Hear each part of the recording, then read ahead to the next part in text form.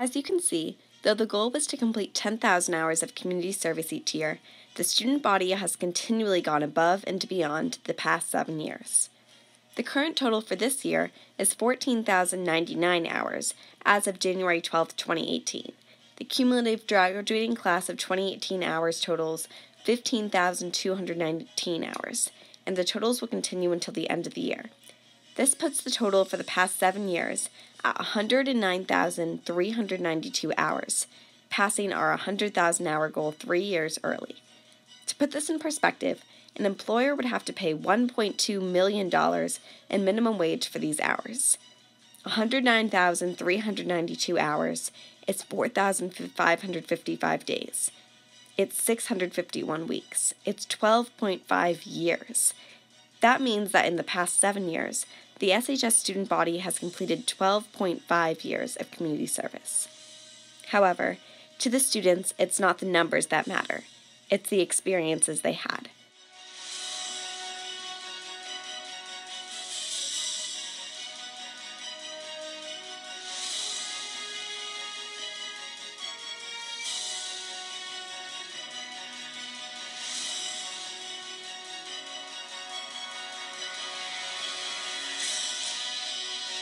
One of the cool experiences I have was in Delaware. We actually had the opportunity to work with one of the families that were actually going to be moving into the house, and it was so rewarding to see the actual tangible impact you had constructing the house, but then also hearing the stories and the struggles of the family that was actually going to be moving in, and it made it really personal.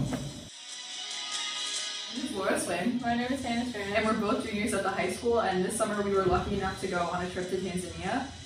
We visited the school, and we taught English, and we went on a safari. And we helped plant trees. I think in total we planted around 100 plus. Yeah, it was a really great experience. We're really lucky.